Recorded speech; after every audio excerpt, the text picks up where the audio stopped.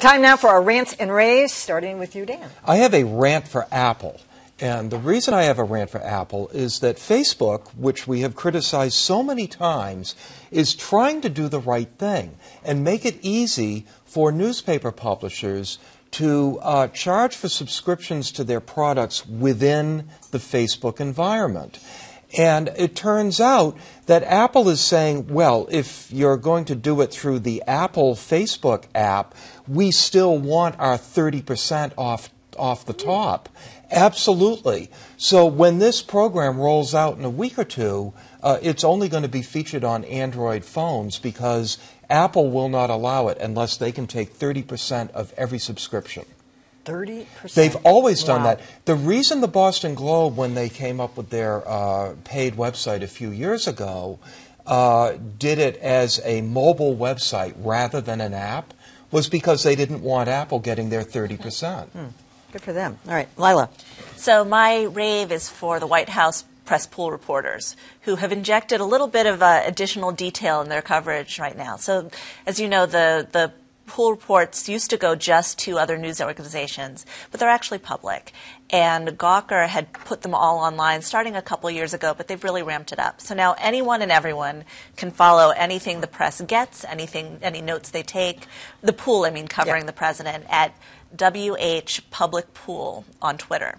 And it's just really fascinating. They're not editorializing, but they're definitely noting detail that maybe goes 35 golf games. goes before that. But it's things like so-and-so on the sidelines, four people turned their backs on the motorcade. They noted, I believe it was yesterday, that someone in a lower window seemed to be offering a full moon. And there's a really? lot, I got to start reading because it has been very boring in the past. It has been really dry and boring in the past, but all of it's on the record. So some of it's a lot more than you think is worth reading, and it's an interesting insight to what it's really like to be in the back of the plane or in the motorcade. That's what happens when your motorcade goes by the barstool offices. All right, Adam. I want to rave for a podcast that I just discovered, which is young yet, only one episode, but I think it has great promise. It's dedicated to the Heaven's Gate suicides in the late 90s, hosted by Glyn Washington, who's the guy who hosts that public radio show Snap Judgment. Again, I'm only one episode in. I'm always looking for a new fix.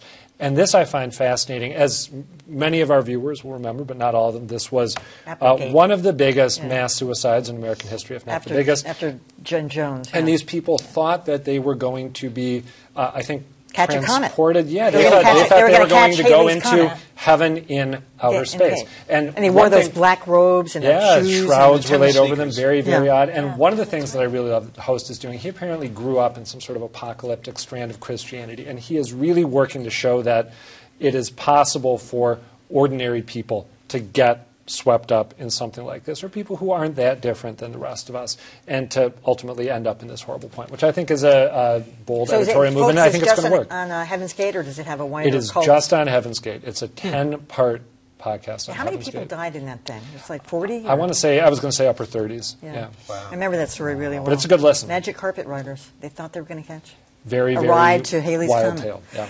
All right, John. I've got a rave for Kevin Cullen, the Metro columnist for the Boston Globe. The genre of sort of the gritty, big city daily columnist who writes about the lives of working class people is a real art form. I wouldn't ever compare anyone to Mike Royko, arguably the greatest newspaper columnist of all time. But Cullen at his best is Royko-esque in the work that he does. He's been at it for a long time. He received the Nyan Award from the Harvard Kennedy School, I believe the Shorenstein Center, and a deserving choice for that. He does great work. He's had a couple of great ones just this week. Yeah, and I always look forward to his. And his work in the wake of the marathon bombings was just world-class. Absolutely well-deserved. He was one of the people who should have won a Pulitzer after the marathon bombings and didn't. And a UMass grad, I believe, too. And a nice guy. And a great guy. And a good guy, yes. All right, finally tonight, I have a rave for Variety magazine, which came out this week, finally with a long overdue cover. This picture of Harvey Weinstein that says simply, game over. They may have been late to the game on this, but they're declaring it. And there was news out today that he's going to be banned from the Motion Picture Academy And they think, so they really believe that that is going to be the That's end a of hell it. of a cover. It was. Wow. And It he is. looked Really striking. evil. I mean, he's just that, almost, remember that Time magazine of a sort of a distorted OJ? They sort of did the same thing to him. Was that photoshopped or I think it looked a little touched to me. Don't you Yeah, think I so, with the think so, lighting too. and all Yeah. that? Huh. Yeah. But we shall see if that really does it or not. But this is one of those stories that seems to have a never-ending bottom to it, so... Yeah, and I can't remember another story where there were this many incredibly damaging revelations in this short a succession. Succession, just boom, boom, boom. I don't see how. Well, the New York Times op-ed today from Lupita, The actress yes, from 12 Years a Slave. Wow. It's harrowing. It gives detail, but it also gives some good insight. A lot of people ask, why would you put yourself in that situation? She She explains points out, in acting, what's intimate is also the line is blurred between public and private. I mean, you don't shoot a love scene in a vacuum. If he hadn't made his move on her while his kids were in the house, Well, she was who in knows how that college. might have turned I out? don't know that the That's words good. love and Harvey go together. All right, pretty- that is it pretty for our atrocious. show.